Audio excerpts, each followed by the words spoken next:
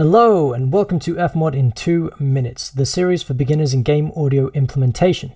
Today I thought it would be really cool to talk about how to set up your project for the very first time. So you've just started working on a game and what you might do in preparation.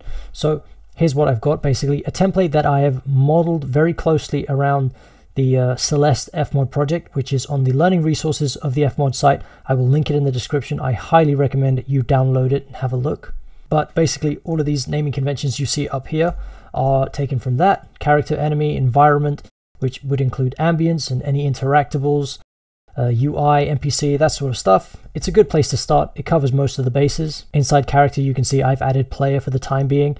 And in there, I simply add all the events that I need. I don't put player in front of each event. For example, like player _dash, for instance. There's no need, because if you do that, when you go into your mixer, you'll end up having these events twice, saying character, player, sword. It's no point. It's a lot neater if you just say precisely what the event is and put it in a folder.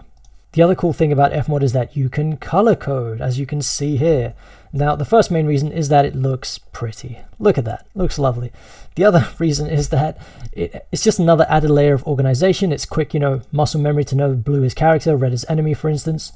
Another plus is that when you go into the profiler window, which we will talk about in another video, if you have a suspected event that's giving you trouble, you can simply click on it, give it a color, and then that color will show up in the profiler, so you can see exactly what that event is doing while you test. If we head over to the banks window, you can see that I've just set up a music, sound effects, and UI bank. That's it for now. As I've mentioned in other videos, you might want to add a level 1 bank or level 2 bank. It really depends on the game. This for now is enough to cover the general bases. And in assets, I've done the same as my events.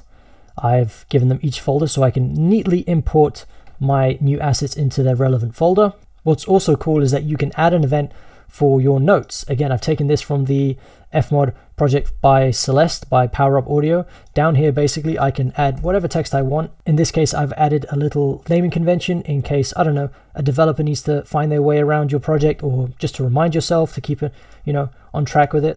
In the mixer window, for the routing, I've added everything under a new master bus because I like to be double organized.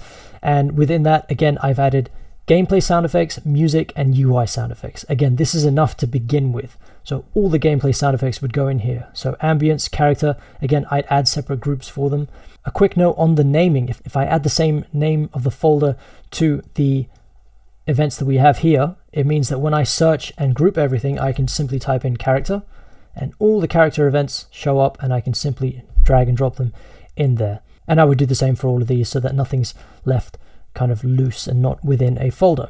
Another thing you can set up before you start working on a project are your VCAs. VCAs are essentially another layer of controllability for your mixing. You can add a VCA, call it whatever you want, and then drag in a bus group into it just like that, and then adjust the volume down here. It just saves you from adjusting the volume of the group itself and gives you another layer of controllability when adjusting volumes of large amounts of sound effects. Again, for now, I've just added the basics, gameplay sound effects, music, and UI. I think that's enough to get you started. Now with snapshots, without getting too specific until you really understand the game, usually you need something like a mute for the music, a mute for the sound effects, and I put in a pause menu here, just ready and waiting for when I need to add that to the gameplay. I've also prioritized them in terms of groups, high, medium, and low, because again, remember this is a priority list, so whatever you put on top will override everything below. It might be an idea here to also add some snapshots for your reverb, maybe, I don't know, a long distance reverb, medium, short reverb with early reflections. Again, just in preparation, it's totally up to you, just an idea. And yeah, that's pretty much it for this video. Just a quick rundown of some of the things you should set up before you even think about populating your Fmod with assets that you've created in your DAW. As an extra to this video, I have added a download link to this exact project that you can use however you see fit. Download it, use it on commercial projects, free projects, whatever. Take it, it's yours. I hope you found it useful.